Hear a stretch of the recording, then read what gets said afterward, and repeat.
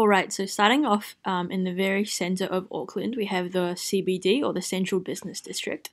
So as you guys can see, this is basically the city. It's actually very small when you compare it to wider Auckland, which is kind of like this whole large area here. When I talk about renting prices, it's usually on a weekly basis because, yeah, in New Zealand you pay rent by the week, and obviously all the prices are going to be in New Zealand dollars.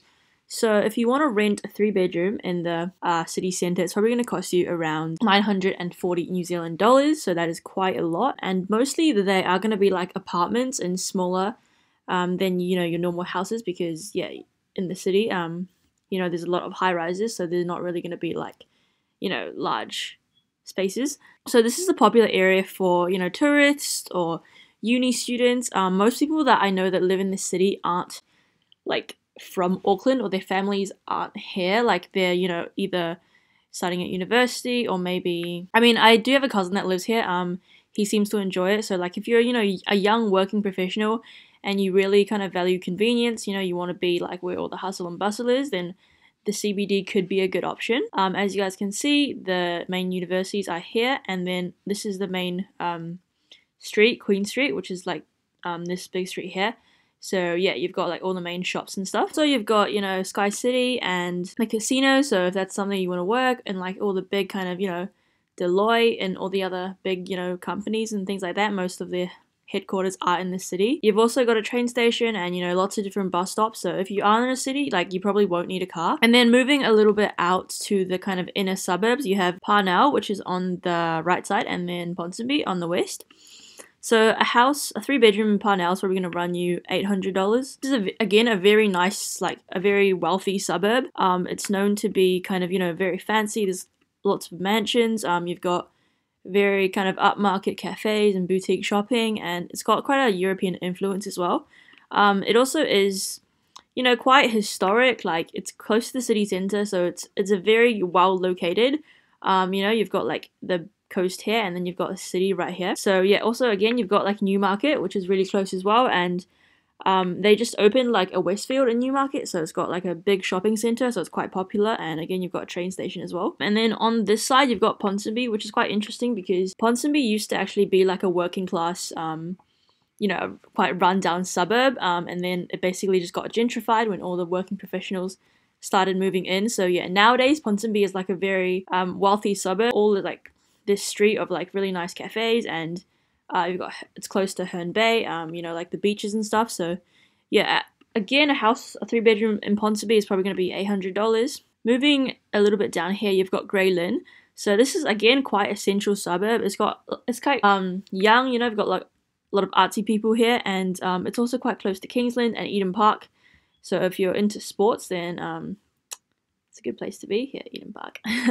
Again, you've also got Western Springs and the zoo and things like that. And then coming a little bit down here, you've got Mount Eden. So this is still pretty central, but it's a little bit far out from the city. A 3-bedroom in Mount Eden is going to be about $730.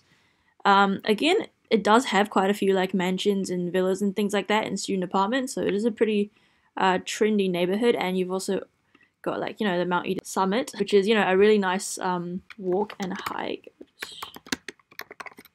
Show you guys, if you guys enjoy like hiking and walking, it's like a really nice place to go. You got great views of the city.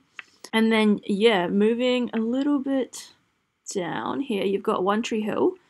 So this is gonna run you about $600 a week. So yeah, it's pretty much similar to, I guess, the others, like Mount Eden and like the surrounding suburbs. But yeah, you'll notice that as the further you get from the city centre, basically the cheaper it's going to be.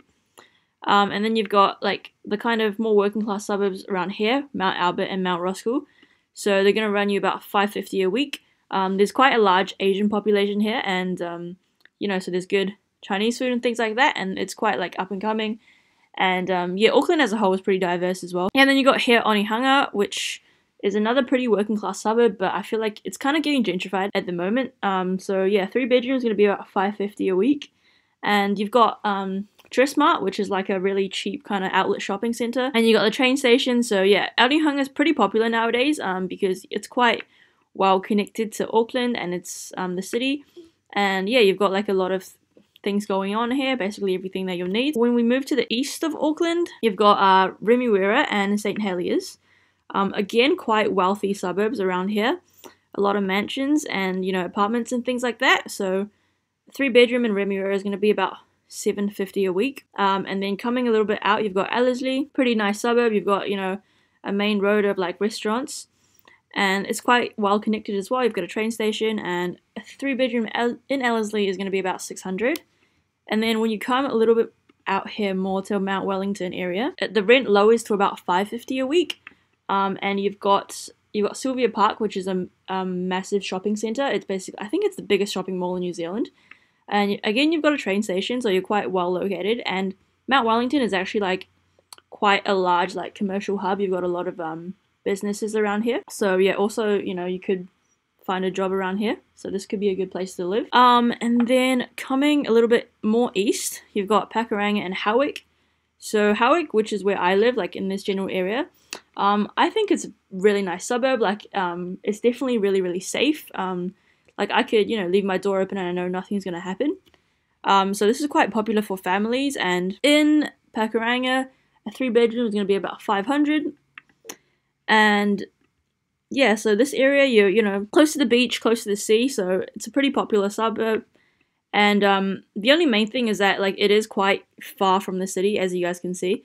Like if I take the bus, minimum like 45 minutes, maybe even more. Like, you know, in rush hour can be like over an hour. So that kind of sucks. But yeah, overall it is a really nice suburb if you are thinking of, you know, moving here with your family, or, you know, maybe you're working close by, then it's definitely a good option. And then when you come a little bit south, you've got, you know, kind of like Botany, Dannemora area.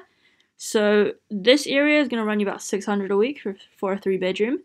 And so you've got Botany Town Centre, which is like a main shopping mall, and you've got, you know, all the supermarkets and basically everything you'll need here. So yeah, again, this is quite a nice suburb. It's a pretty family-friendly suburb. You've got a bus here that takes you directly to the city, but it can be quite packed and like busy, you know, during rush hour and stuff like that. And then when you come down south, you've got Flatbush here, which is a very new suburb. This area kind of used to be like farmland, and then now it's getting developed. So you've got a lot of houses that are like really new. Show you, yeah, like these kind of houses. My dad actually like lives in one of these, and they are quite new, but they do tend to be like very close to each other. So that's a con, I guess. But I mean, if you do have money, obviously you can kind of get more land and more kind of space for yourself. And then when you come down to proper heart of South Auckland, you've got Manukau, Manurewa. This is like known to be kind of it is kind of where all the lowest income people live, I guess. So personally, I wouldn't really live here. Like, it kind of has a bad reputation for like high crime rates and things like that. But I mean, in saying that, like, I know people that live here, so, you know, it's not like bad people live here or anything. I guess they just do have a bad reputation. I actually went to uni in Manukau, and it's a pretty nice place. Like, you know, you've got a mall here, so you've got lots of different food places and shopping. Manukau is also quite well connected to the city. You've got a train station here, so you can get to the city in about half an hour. So, I didn't mention price, so this is definitely like the cheapest kind of suburb in Auckland. So a 3-bedroom in Manurewa is going to be at $450 a week, and Manukau is like $500-ish a week, maybe a bit less. But yeah, so this area is actually close to the airport, and close to Middlemore Hospital. So if you're thinking of working in those areas, maybe you could consider it. But personally, I wouldn't really like live in this area. And then when you come all the way on the opposite side to the North Shore, you've got Devonport here, which is another very affluent suburb. So a 3-bedroom here is going to run you about $750 a week. So Devonport, as you guys can see, like, doesn't have any land connection, but there's a ferry here which can get you to Britomart, which is the main kind of city, in about 15 minutes. So it's actually really convenient. And there's a lot of like cool restaurants, and yeah, it's just good for families, you know, good schools and things like that. Also, you've got Takapuna, which is a little bit more north. A 3-bedroom is going to run you about $680 a week. Another great suburb for families, good schools, you know, you've got the beach here. And yeah, and then coming a little bit further north, you've got Albany. So a 3-bedroom is going to be about $590. This is another up-and-coming suburb. The whole of North Shore is actually pretty new. And again, Albany is a very nice suburb. I have friends who came here and they tell me it's really good.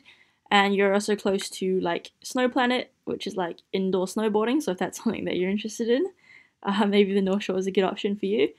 And yeah, to be honest, I haven't really been to the North Shore much, but everyone that I know that lives there seems to love it. So I think it's a good option. It's actually really close to the city. Maybe you can get to the city in about 15 minutes, which is really convenient.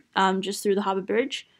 Although the harbour bridge, this bridge here, it's actually constructed, I think, 1950s. It can get packed during rush hour and stuff, so try and avoid that, I guess, if you can.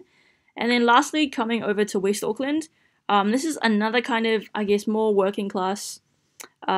You've got tradespeople and stuff living here. It's quite green and environmentally conscious. So just gonna go into some particular suburbs. You've got Glen Eden here, and a 3-bedroom is gonna run you about $480 a week.